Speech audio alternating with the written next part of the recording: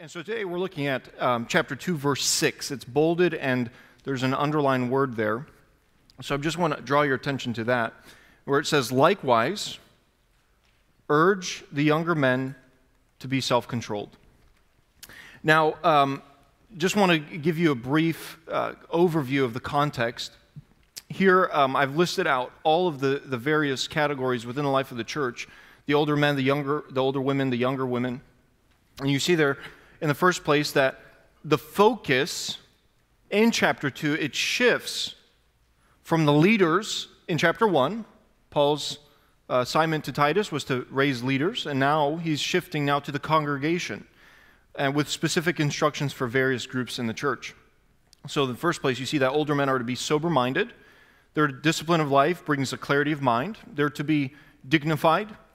They are honorable and respectable with clear godly values. In the third place, they are self-controlled, which we'll look at this morning for younger men. And that just simply means that their inside values control their outside behavior. Number 4, they are sound in faith, in love, and in steadfastness. They are spiritually healthy and stable.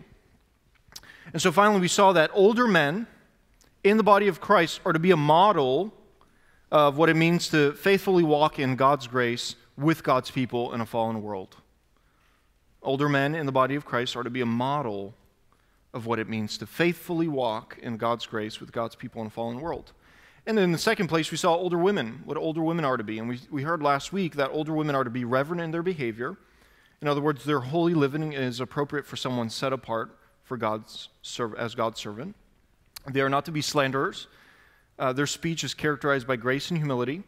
They're not slaves to much wine. They are not overpowered by something that numbs their life in God. They're good teaching people.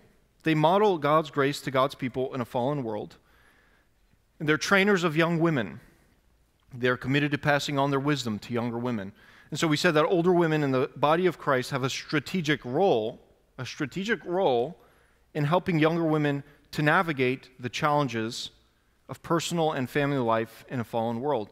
And now, just give me a couple of seconds here to just flatter the younger women in our church.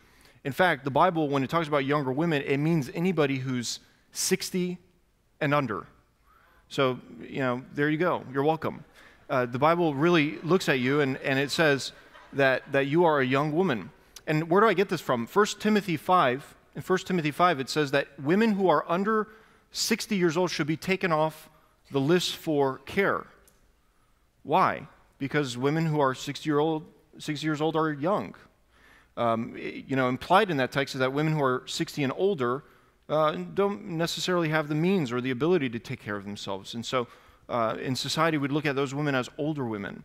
And so you're welcome. To be young is to be 60 and under. And so younger women, and that applies to 80%, 90% of you this morning, are to be faithful to their own husbands and children. They care and show fondness for their families. In the second place, there's to be self-controlled. This is a command that's also given to the older men and implied for older women, right? When it says they should not drink too much wine.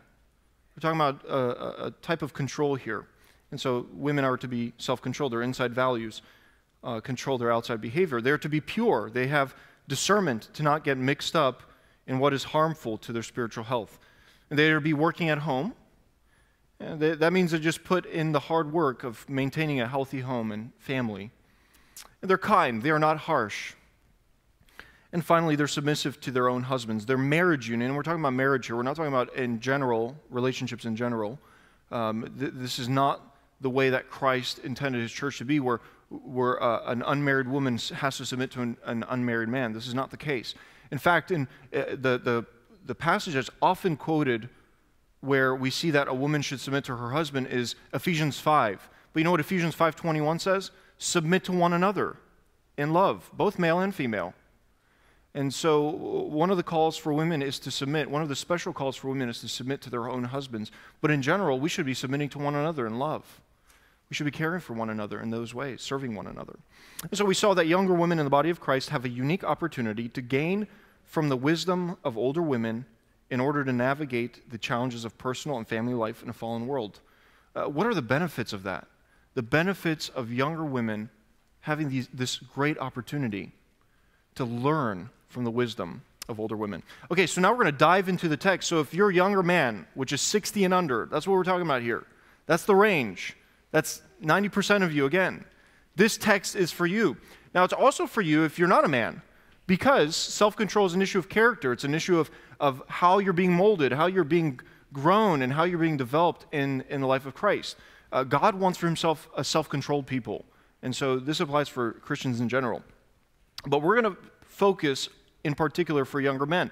Now, women, if you're hearing this, you should be saying amen, because this is going to help you reinforce what you're teaching your children, perhaps if they're men. Perhaps less so if you're trying to teach your husband. But we see that young men have a special call in this text, and it's a very important call, and we'll see why. I want us to observe one main thing about this text. One major observation is the men are given one task. Focus here. They're given one task: to be self-controlled. Do you see that in the text? Just, Titus, urge the young men to be self-controlled. I have nothing else to say. You notice older men, and even before that, elders are given lists. Older men are given lists, and older women are given another list, and then younger women are given an even longer list. And then younger men Paul just looks at them and he says, I don't know what to do with young men. Just tell them to be self-controlled. So we get one task, young men. We get one task, self-control. This theme of self-control is actually central, if you've noticed it in the reading of the text. How many times does he say self-control? And there you see in the text that I've underlined it. In verse 2, he says self-controlled. Titus chapter 2, there in your outline. It's underlined, self-controlled. And there in chapter 4, in verse 4, you see that word, or that phrase, so train the young women. It's actually a derivative of the word self-control. That word is, in other words, teach them or train them to be sober-minded. It's implied in that verb. And then in verse 5, you see there, again, to be self-controlled, teaching women to be self-controlled. So that by the time we get to Titus chapter 2, verse 6, it's already been said 5 times, and it'll be said one more time in chapter 2, verse 12, where Paul says that God has shown us his grace so that we can live self-controlled lives. So already in Titus, it's 6 times. In the pastoral epistles, in 1 Timothy, 2 Timothy, Titus, in total, it's seen 10 times, this word. And you have the references there. You have to understand that by the time Paul is speaking to young men, the word self-control has been compounded. It's increased. The intensity has gotten so heavy that by the time a young man hears self-control, he should be thinking, I can't handle that. This is intense. And so he just looks at the young men and says, I have no lists, just one word, self-control. Please, self-control. All of your problems will go away if you just be self-controlled, it seems. Apparently, self-control is more than enough for a young man to handle. Apparently. Otherwise, we would see lists here. Now, before we go on any further, I'm saying the word self-controlled, and I'm assuming that you understand what that means. I'm assuming that we all agree on what the definition is. But I want to define self-control because we live and breathe on definitions. There's not too much debate about what the word means itself in the Bible. The translations differ a bit. The King James Version, if you're reading the King James Version, it translates that term as sober-minded. So now we're talking about the mind. What are we controlling in particular? The mind. And that's a good translation because the root word is actually the root word for mind. That's what it means. And then the New American Standard Bible, if you're reading that version, translates it as sensible, which is another good definition or a good word because to be sensible is to have a sort of thoughtfulness about you, to be able to kind of be self-mastered in many ways. And so we could define it as literally safe-minded, somebody who has a safe mind. You look around and you can kind of see, okay, this person has a safe mind to them. They're kind of self-controlled. They're sensible. They're thoughtful. They're thinking rightly. But now let's define a little bit more. Let's give it a little bit more nuance here. So we want to see it as generally the ability to be self-mastered, self-controlled, sober-minded, and balanced, a balanced individual. And Paul connects this self-control, this idea of self-control, with the message of the gospel in Titus chapter 2, verse 11 to 14, as the response each Christian should experience through God's grace. This is for all Christians to experience. This is not just for a certain few special group of Christians who God has given the right temperament to kind of work itself out in self-control. No, this is for you, brother and sister, if you tend to be an angry person. This is for you, brother and sister, if you tend to be a very lustful person. This is for you, brother or sister, if you are the type of person who tends to snap, to get angry, to get livid, to get back, to get revenge. This is for you.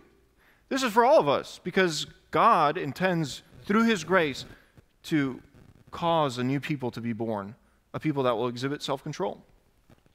There are two primary views on self-control. This is not in your outlines, but this is important because Paul is writing to the Cretans, to a group of Cretans in the book of Titus, and he's trying to navigate between these two schools of philosophy, these two schools of thought. On the one hand, you've got the Stoics, and we often refer to Stoics as people who are unemotional or people who just don't have any type of joy about them. They're just kind of, angry all the time or just unemotional. They're just a wall, So that's how we tend to define it. But the ancient Stoics actually believed that self-control was one of the most important virtues among courage, wisdom, and justice. So self-control is right up there. It's like the thing to be. And self-control is achieved by looking to yourself, namely to your reason, to your logic, to your ability to think rightly about the world, and not necessarily to the gods. So, Paul's writing to a group of people who didn't really value the gods in the way that we would value the gods, say, today, or God today, where we see God as intervening and interacting with us. Well, the Greeks really didn't think that. They thought more of, let's appease the gods. Let's just make them happy. So they weren't going to help you be a self-controlled person. Why? Because Greek gods are not self-controlled themselves. I mean, they're not. Remember, in the video that we saw, he called him Zeus the seducer. I mean, Zeus himself, the highest being in the realm of gods, has no self-control. And so they're not going to help you with self-control the way our God, the God of the Bible, will help with self-control. And so he's navigating between this view, the Stoics' view, that self-control is achieved by looking to yourself, looking to your own reason, your own logic, your own mind. And since reason is the ultimate goal of highest virtue, it's the way to attain the highest sort of enlightenment in this philosophy, Paul addresses this philosophy head on in Colossians chapter 2, verse 20 to 23. You see this, it's very clear. And Paul says this philosophy, saying no to things by sheer willpower, is not effective because your human indulgence is too powerful. Your ability, your desire, your wants, your passion is way too powerful to be overcome by reason and logic. It really is. Have you ever tried to explain to yourself and reason with yourself to stay awake? What happens? The faster you reason, the faster you fall asleep. I mean, the more you reason, the more energy you exert in thinking about something, the more you fall into your indulgence. And so Paul says this is not going to be an effective way. Just simply saying, do not touch, do not taste, do not drink. That's not going to work. So on the one hand, you've got the Stoics who believe that being an authentic person, being a real person means having morals that are not attached to a higher being, but they're attached to your own reason, your own thinking about life in general. Now, on the other hand, you got the Stoics here. On the other hand, you've got the Epicureans, and they believe that being authentic means to not have morals at all. Just let loose. Have no control. And everything, all the virtues, justice, wisdom, self-control, and courage, all of those should be tailored to meet your highest pleasure. That's what this philosophy is about. High pleasure. Where do you get pleasure? You're a pleasure seeker. Just go find it. Just be satisfied. Now, these folks just throw the baby out with the bathwater, don't they? They just say self-control really isn't possible. Let's just enjoy life. Paul summed this philosophy of life up really well, where he says in 1 Corinthians 15, if the dead are not raised, in other words, if there are no moral implications for your life, right? Because the resurrection of Jesus Christ means that you've got to listen to what he says.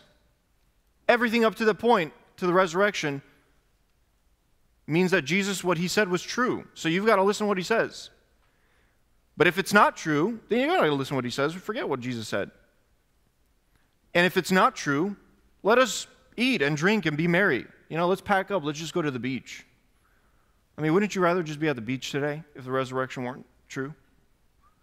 Well, I certainly would. But the resurrection is true. So it has moral implications.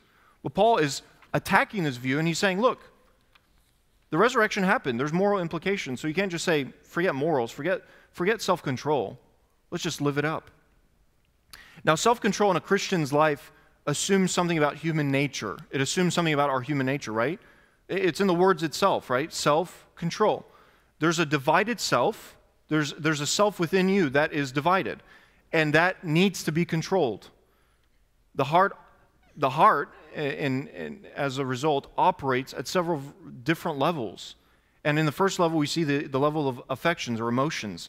What about the level of making choices, volition, choosing to do what's right, choosing to do what's wrong? What about the level of thought? Those three levels, emotions, decisions, and thought. And a heart operates at those levels whether or not you have self-control. Remember the train diagram that we saw, putting thought, thinking, facts before emotions, feelings? Well, now we're beginning to see that self-control is actually pretty all-encompassing in the Christian life, isn't it? I mean, without self-control, your thoughts can go loose and crazy, your emotions can go crazy, and your decision-making can go crazy. Let me just illustrate this in a very, very clear way, and this, by the way, happens throughout all the Psalms. The Psalms is the best place to sort of meditate on what self-control looks like. And I just want to read to you Psalm 42, just the first couple of verses of it. Now, pay attention closely, and if you have a Bible, turn there. It's not in your outline. But listen to Psalm 42. I want to show you just how complex self-control is and how it really can help. So listen what the psalm says. As a deer pants for flowing streams, so pants my soul for you, O God. My soul thirsts for God, for the living God. When shall I come and appear before God? Doesn't it sound righteous, right? Doesn't it sound holy that he's desiring God? I mean, have you ever thought this way? I love God so much. So unsatisfied. I'm not going to rest until I'm satisfied with it. But now look at this, verse 3 in Psalm 42, verse 3. What in the world happens? Listen to this. My tears have been my food day and night, while they say to me all the day long, where is your God? What in the world is happening? I mean, he goes from this declaration of, man, I'm like a deer. I naturally need God, just like a deer needs water. And then he goes in verse 3, he changes his mind. He's like, oh, no, I've been crying all night, actually. That's what I've been eating, my tears. And I'm just upset because they're asking me, where's your God? What are you upset about? You see how irrational it got so quickly in just like a matter of one verse? And then in verse 4, he recalls to mind, listen to this. These things I remember as I pour out my soul. Again, that desperation. How I would go with the throng, with God's people, and lead them in procession to the house of God with glad shouts and songs of praise, a multitude keeping festival. And now God's people have forsaken God, and they're saying, where's your God? You see, his thinking is just so warped here. I mean, you're just kind of, how can I keep up with this guy? And then again, you get to verse 5, and look what happens. He's not only thinking about things, and he's not only acting irrationally, but now he's talking to himself. Oh boy, here we go, verse 5. Look what he says. Why are you downcast, my soul? And why are you in turmoil within me? Hope in God, for I shall again praise him, my salvation and my God. Now, what he's doing there is he's catching himself very quickly. You see there, in verse 1, he starts with this great proclamation, with this great affirmation about God's satisfaction, and then he quickly goes to irrational thoughts, and then he catches himself, and in verse 5, he says, wait a minute, why am I downcast? God hasn't forsaken me. His people may have, but that just means I can worship God again. There's God's people everywhere. And then you begin to see how he unpacks this psalm, and you begin to realize that his emotions, his decision-making, his thinking about life is kind of all mixed up. It's all jumbled together. I mean, just in 5 verses, we've already talked about the 3 aspects, the 3 levels of the human heart. And how does he address it? How does he gain control of his emotions, his thoughts, his decision-making? Look what he says. He says, wait a minute. Hold up. Let's think about this. Soul, you're not hoping in God. Soul, don't you realize? He's talking to himself. He's saying, don't you realize that we can praise God again? Why are you so sad? Relax. And then he says, God is my salvation. He's my God. And so what does he use to control his emotions and his thoughts, his decisions? The hope of God. The hope that he can worship God again. So we can't suppress our emotions. We can't suppress our emotions within ourselves. We can't. Our anger, our sadness, our joy, those are all real desires. Those are all real passions. Those are all real emotions. And so in the long run, we can't do that with mere logic and reason because our reason and our logic is faulty. And sometimes we don't even know what's wrong. Have you ever done that before? You come home from work and you're sitting there and you're just so upset. And then your wife or your husband comes to you and says, honey, what's wrong? I don't know. I don't know what's wrong. Something's wrong, I just don't know what. Or maybe you've just, you've been so upset. You just get to the office or something, or you get, pick up your kids from school, and you're just so upset because time is running down, and you're like, man, it's so unreasonable for me to feel this way, to be angry. I'm going to punish my kids. They're not going to get ice cream now because I'm mad. And they're not going to, forget about it. Forget the rest of the week. They're not getting anything. And you're mad because of some guy off 95 cut you off. And you're taking it out on your kids. I mean, has that ever happened to you? You see there a tension. It's a tension within the self. That you cannot control your emotions with just reasonable thinking. It's not possible. And so we have a big problem here. And the Stoics are not going to help us. And you know who else is going to help us? The Epicureans. Those who say, you know what? You just got to live life to the fullest. Life is short. You only live once. YOLO. Or, buy one, get one free is different.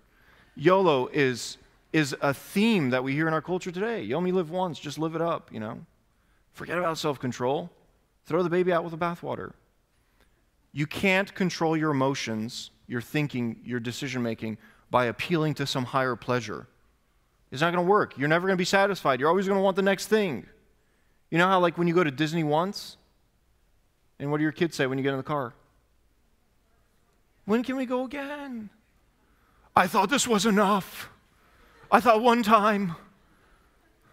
Lo, I have set my child upon a trajectory of doom, because they will go to Disney for the rest of their life, and they will never be satisfied. And so this is what we're dealing with. This is the fickleness of the human heart. And so right smack in the middle of these two views that we see in culture today very prominently, right smack in the middle is the Christian view of self-control, which is so intrinsically connected to the gospel. By intrinsic, I just mean it flows out of the gospel. It really does. It's a response to the gospel. It's so connected to the gospel of Jesus Christ. Now, who is Jesus Christ for us Christians? He is ultimate reason and logic. He's called the Logos, the Word, the reason, the logic. And who is Jesus for us? The ultimate pleasure. You see how Jesus combines both views into himself? He says, no, you want to get self-control? You're not going to get it unless you come to me. You want ultimate satisfaction and pleasure? You're not going to get it unless you come to me. Everything will be a disappointment. But when you come to me, I give the satisfaction and the pleasure that you're looking for. And so both of those things are true in Jesus Christ. And so how do you get self-control? Coming to Jesus Christ in faith, saying, I've sinned. I have fallen short of God's command for me to be self-controlled. And the only way I can be self-controlled is by looking to God through Jesus Christ and saying, God, you understand my heart. Nobody knows me like you do. Nobody has the reason and the logic to change my emotions the way you do. And you also come to Jesus Christ saying, and Lord Jesus, my emotions, my desires, my decisions, my thoughts, nobody holds them captive like you do. Nobody helps me overcome it like you do. Overcome sadness and anger and bitterness with higher pleasure like you do. You are the highest pleasure. And so when I seek you, all those things melt away. That's what the psalmist is doing. In Psalm 42, he's saying, I need to look at the highest possible pleasure and the highest possible source of truth, and that is God himself. And so you're not going to find it if you skip that. You're not going to find it if you skip Jesus and don't consider him. And so the need for self-control in Christianity means there are desires we should not satisfy. There are desires in your heart that you should not satisfy, but that instead you should control. And ultimately, self-control is not about you. The Stoics said you got to look inside of you to be you. You got to find yourself to find you. The Epicurean said you got to find pleasure to find you. You know what the Bible says? You've got to deny yourself to find yourself. Jesus says nobody can follow me unless they deny themselves, take up their cross, and follow me. So self-control is not about you. It's about forgetting about yourself. It's about thinking of others highly than yourself, more highly than yourself. It's about thinking about Jesus Christ and the supreme joy that comes with worshiping him. So let me give you two definitions. One is super short, and one is longer and more packed. The super short one is from Tim Keller, and Tim Keller defines self-control as the ability to choose the important thing, namely love of God and neighbor, over the urgent thing, namely pleasing yourself. The ability to choose the important thing over the urgent thing. The ability to choose, I'm going to love God and love others more than myself today. That's where self-control comes from. And that's the short definition. But I love definitions, so I need to give you another one because this is more packed, it gives you more handlebars, and I want you to see, this is a summary of Ed Welch, and he says that self-control is a gift from the Holy Spirit that causes us to live in protective, strategic boundaries.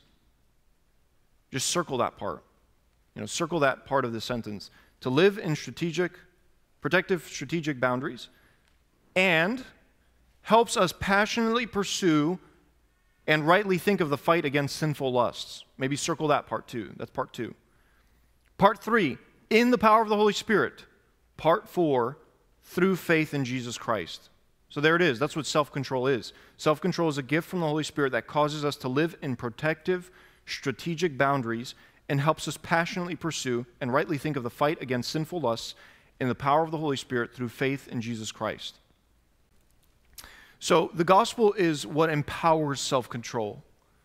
So in what follows, I want to just briefly give you some directives that flow out of the gospel. And I hope these are practical, I hope these are helpful for you. And it'll look kind of like I'm yelling, but I'm not because there's exclamation points, but I'm just excited because these are important for us to just cling on to and run with. And these are directives straight from the gospel. And these are for young men in particular, but can be used by all. So these are ways for young men to cultivate self-control. And so I'm speaking directly to young men now. It's 60 and under, by the way.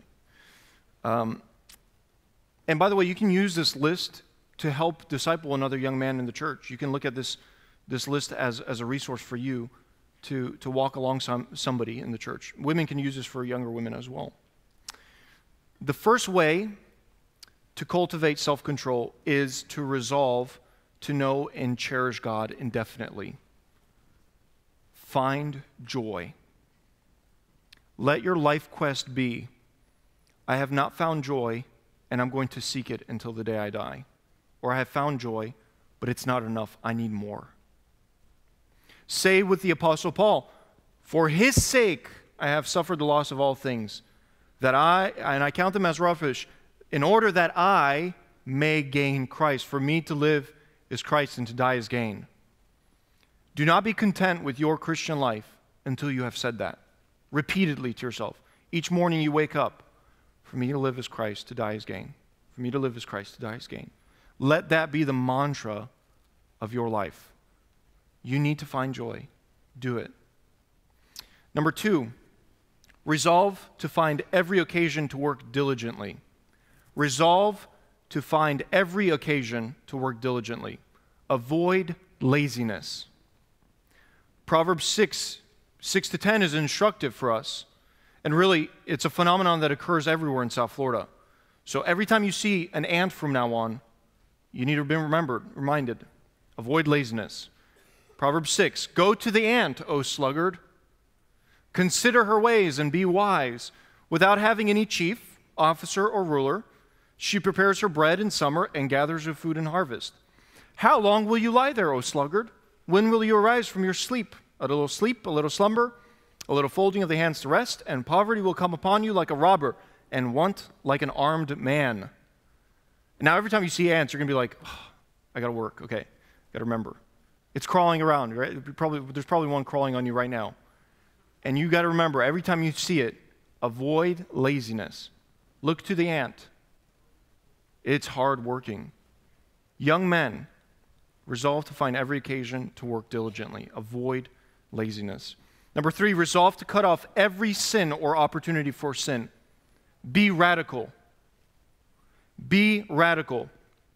In the Screwtape Letters, C.S. Lewis writes a series of letters from Screwtape to Wormwood, and both of these characters are demons. They're demons, and the enemy in the book, capital E-N-E-M-Y, is God. So, these demons are writing, and they're trying to get a young man to be derailed from his faith, and this young man became a Christian, so now he's part of the enemy's team. And so, listen to what Screwtape says to Wormwood. Listen to his letter. It does not matter how small the sins are, provided that their cumulative effect is to edge the man away from the light and out into the nothing. Murder is no better than cards, if cards can do the trick. Indeed, the safest road to hell is the gradual one. The gentle slope, soft underfoot, without sudden turnings, without milestones, without signposts. Resolve to cut off every sin or opportunity for sin. Be radical. Number 4, resolve to think deeply and meditate on the Word of God. Pray. Pray. Now, why do I connect that with thinking deeply and meditating on the Word of God? Because often in the Scriptures you see the psalmists, people who wrote the book of Psalms, are meditating on Scripture. That's all they're doing, really. They're looking at the Scriptures from of old, and they're saying, This is who God is, and this is how we're going to be. Oftentimes, our prayers, and we can look at the Lord's Prayer here, oftentimes our prayers reveal our heart, don't they? Your longings, your what has occupied your mind, your desires, your care for others. Prayer reveals so much about you. Now, how do you want to be shaped in your prayers? How do you want to be shaped? Do you want to be shaped by repeating mantras and nothings to God? Or do you want to be shaped by what God has told you to pray? And so meditating on God's word helps us learn God's word. It helps us chew God's word. It helps us have this process where we are now experiencing God afresh. Our prayers should be getting better as Christians. And they should be getting better because we're in God's word. The reason why our prayers are probably not getting better is because we're not meditating on God's word. And so, brothers and sisters, I commend God's word to you. Read it. Pray through it. Pray through the Psalms. Pray through the book of Titus. You know, an example would be, God, your grace has appeared. It brings salvation for all people. So save my family.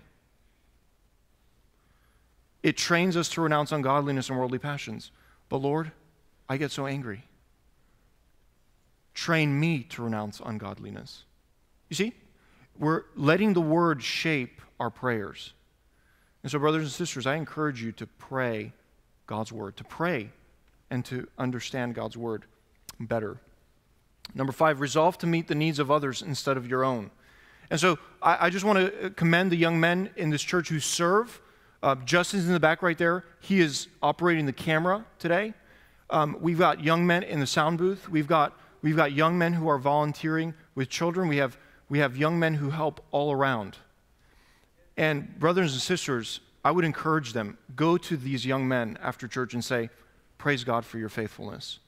And I would encourage the rest of you, young men, I would encourage you to take up a ministry in the church. Take it up, grab it like a bull by the horns, and never let go. Just stick to it. Just be there. You know, I don't know who said this, but, you know, 80% of success is just showing up. There's a clear marker of a successful person and a successful young man when he shows up to things. Young men, if you don't show up to things and you've been relied upon, it just proves that you're not successful. It proves more about you than about the ministry. So young men, be encouraged. Take heart. But I challenge you, show up. Be here. Be present. Grab it by the horns. Just go with it. Maybe you just need somebody in the church right now just to smack you across the head and say, be there. I'll keep you accountable to that. In love, of course. In love. Young men need to be there. And young men who are there are faithful, are encouragement to the body. Isn't that right? Isn't that encouragement to have young men serving the body of Christ? Number 6, resolve to not let a day pass until you have looked at Scripture. Read. Read. I know you may not be a reading person, but the only book you should be reading is the Bible. If you are not a reading person, that gives you no excuse to ignore God's Word. Being a reading person has nothing to do with character. It has nothing to do with ability. It has everything to do with discipline. Sit down, read one verse at a time. Listen to what Spurgeon says. True Bible readers and Bible searchers never find the Bible wearisome. And I have to agree. They like it least who know it least. And they love it most who read it most. They find it newest who have known it longest, and they find the pasture to be richest whose souls have been the longest fed upon. So brothers and sisters, take up and read. Take God's word and read it. One verse at a time till the day you die. Read God's word. Number 7, resolve to befriend only godly and wise people. Be wise.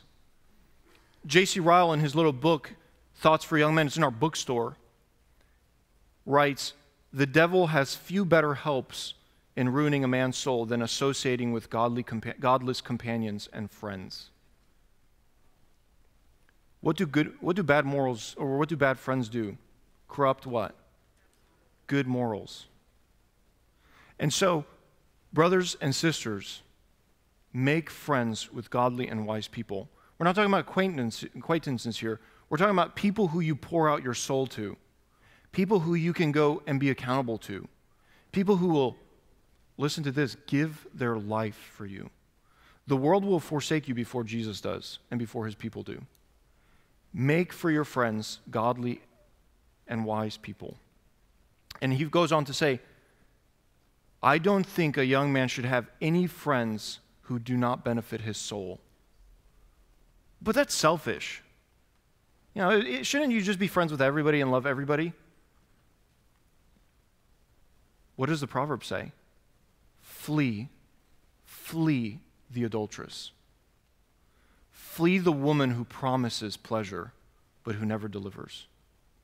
Flee the friends who promise satisfaction, but will fail you when time comes.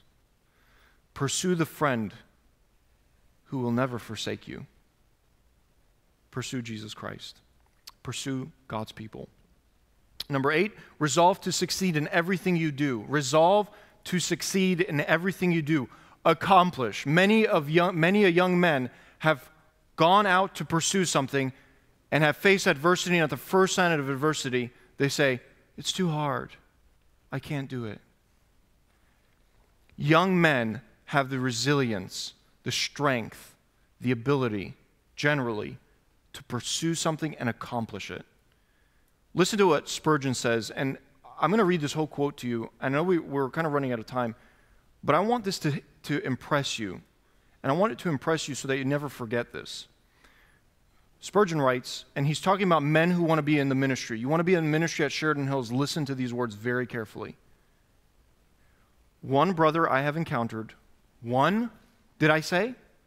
I have met 10, 20, 100 brethren who have pleaded that they are sure, quite sure, that they were called to the ministry. They were quite certain of it because they had failed in everything else.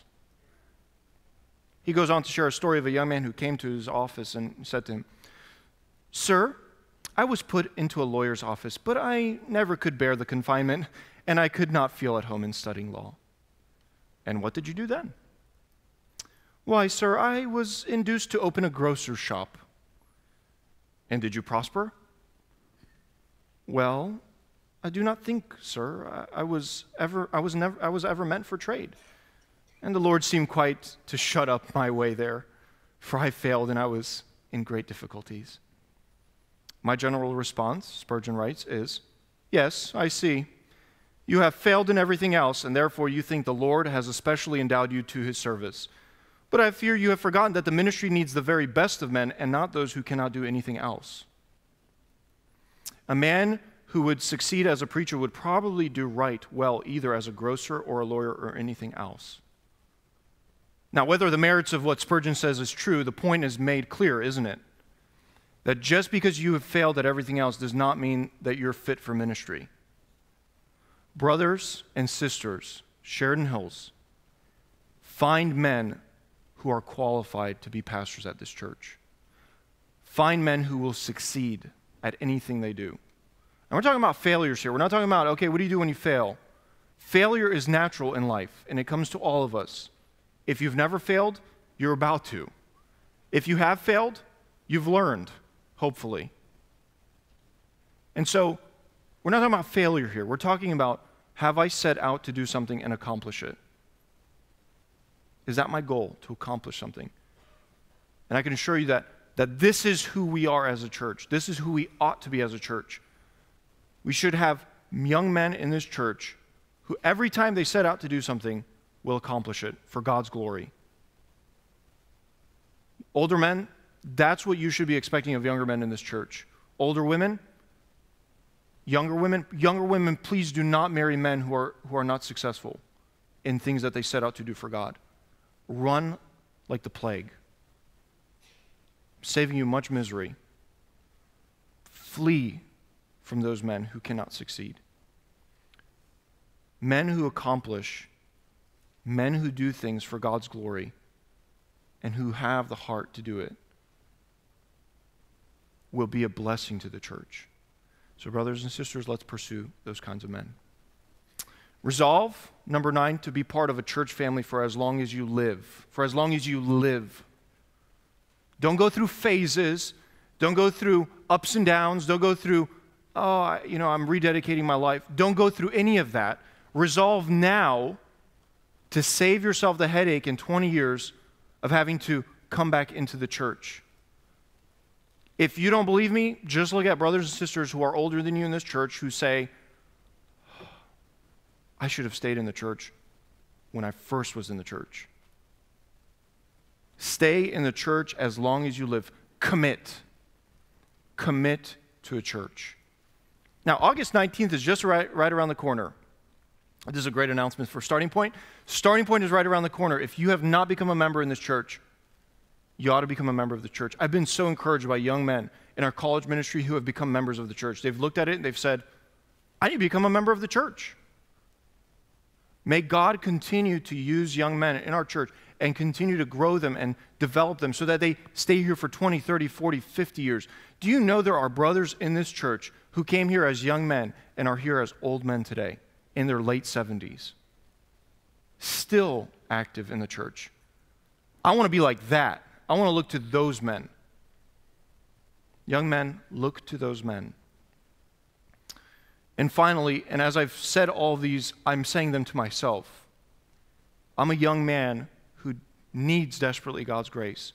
And so all of these are directives for me that I need to follow, and especially this last one. Resolve to pursue holiness with all your might. Be holy. Young men, be holy. Just final illustration here. Paul exhibits self-control in Acts chapter 23. He's struck by a high priest. The high priest orders that Paul be struck. Paul is going on trial. And this high priest says, I want you to strike Paul. He's blaspheming. He's just speaking nonsense. So Paul gets struck by the soldier, and what does Paul say to the guy? He says, God will strike you, you whitewashed wall. He says that to the high priest, not knowing it was the high priest. And now people heard this and said to Paul, they're like, do you realize you just cursed the high priest? And Paul, in an act of immediate self-control, recites Exodus 22:28 from memory. Do you know what Exodus 22:28 says? Have you memorized this? Are you ready to respond to somebody when somebody strikes you? Do you know what Exodus 22:28 says? I didn't either, so I looked it up. You know what it says? You shall not speak evil of a ruler of your people. Is that self-control or what? When was the last time you sinned that you called to mind Scripture and it immediately calmed you down? I mean, you see this, Paul's rage comes out, immediately cut off by God's word. Oh, I'm guilty of breaking Exodus 22:28. You shall not speak evil of one of the rulers of the people. How do you rein in your anger? How do you have control? Through holiness. Don't study God's law less just because you are not subject to it. Study it more because God's law will make you holy. Don't avoid God's law. Don't avoid the Old Testament just because we're under the law of grace. We're under the law of Christ. Read it more because we need to learn what it means to be holy. So brothers and sisters, next time you sin, exhibit self-control. Be like Paul. Quote Scripture. So let's go and do likewise. Amen.